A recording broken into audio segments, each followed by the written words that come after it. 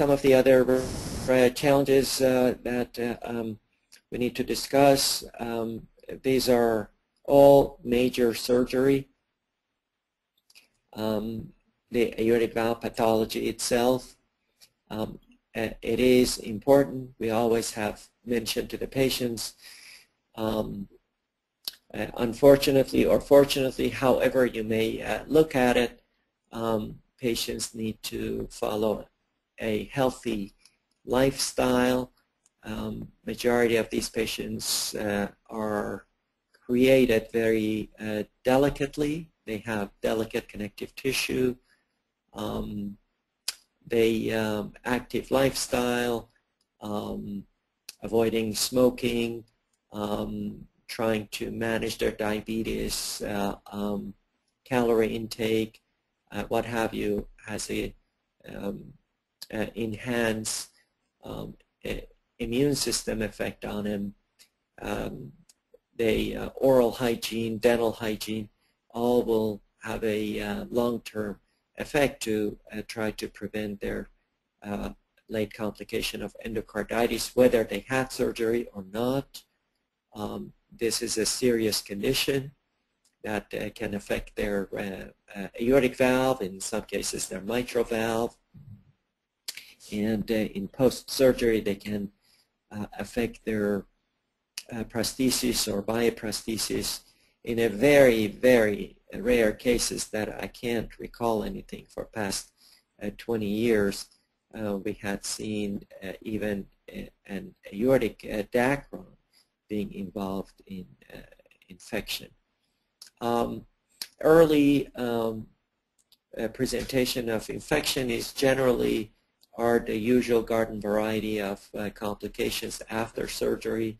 Patient can simply develop bacteremia, develop fever, high white cell count, or they might not just look as good for a few days. They need to be watched carefully, proactively managed, treated.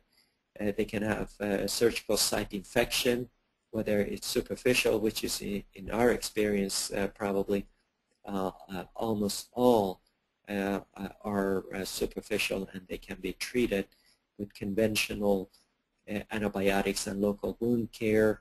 For past 15 years, the incidence of deep sternal wound infection requiring sternectomy has been essentially eliminated.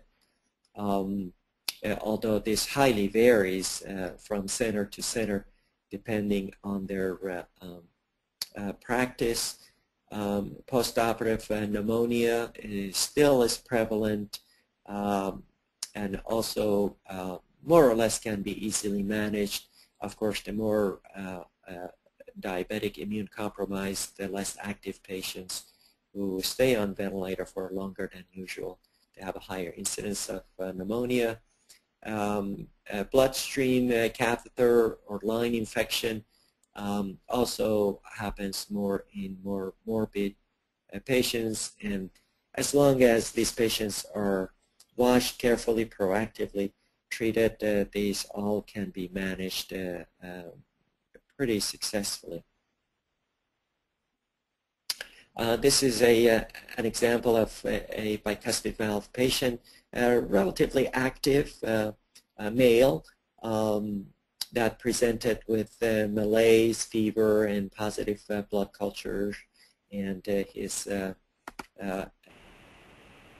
aortic valve on a transesophageal echocardiogram. Here you can see a shadow of a large vegetation underneath his aortic valve. This is his aorta, and you really don't appreciate an aneurysm because this is an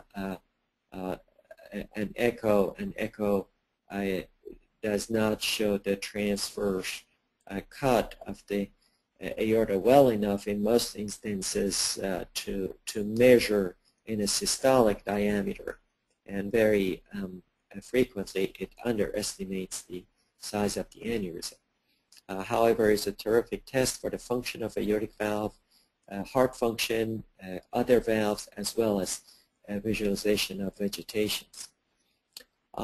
This is the surgical a specimen of the aortic valve. You can see it is a bicuspid valve. There are calcium deposits, a remnant of infection here, as well as fibrinous suspicious material and potentially infected corner of this valve, and also a large vegetation that we saw on the transesophageal echocardiogram here. You can see this is how it looks. This was both sent for bacteriology examination. Patient was kept on antibiotics. Although many times when patient comes in with sepsis, aortic valve endocarditis, one has to kind of decide at that time, do we really want to do a big surgery and resect the ascending aorta at the same time so this patient doesn't have to come back for the second operation.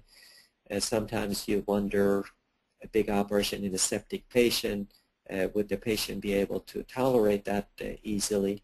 I think in this particular patient, we decided the best is to resect his ascending aneurysm at the same time. You can see this is his aorta that was resected. Unfortunately, he was discharged from the hospital after just about roughly around 4 days or so, with the PICC line and IV antibiotics to follow as an outpatient at the comfort of his home for roughly 6 to 8 weeks.